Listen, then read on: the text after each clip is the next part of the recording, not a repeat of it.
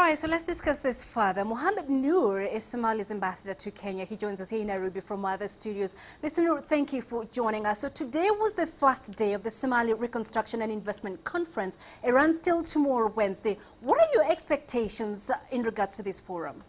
That's very true. Today was the one of the first kind that we had the Somali Reconstruction and Investment Conference that took place in Nairobi. For the last over 20 years we had civil war in Somalia, but the last few months we have stability, peace coming back to Somalia. We have the first Somali federal government elections in Mogadishu, in the capital city of Somalia.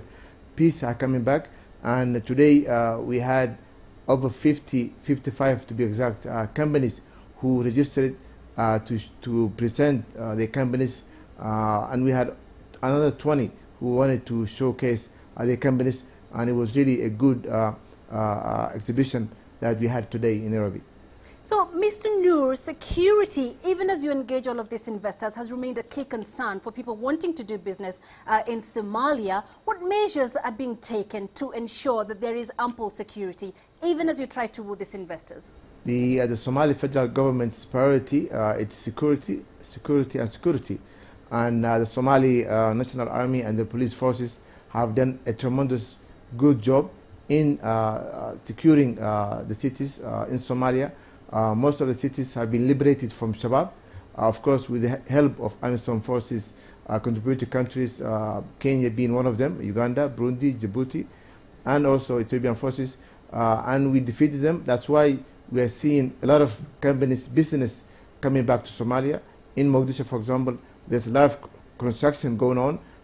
Before you used to hear gunshots. Nowadays you hear the nails and the construction going on. That's why the Somali government, as I said, is doing a good job in bringing back peace and stability in Somalia. Now, as you talk about bringing investments back to Mogadishu, are there sectors perhaps that the Somali government feels are of prime importance that perhaps even require more funds than the others? That's very true.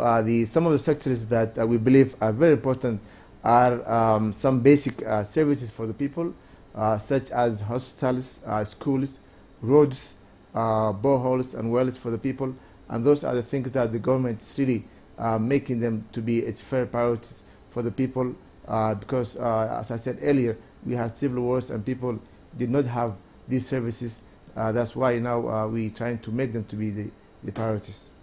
All right, Mohamed Nur, they're joining us from other studios in Nairobi.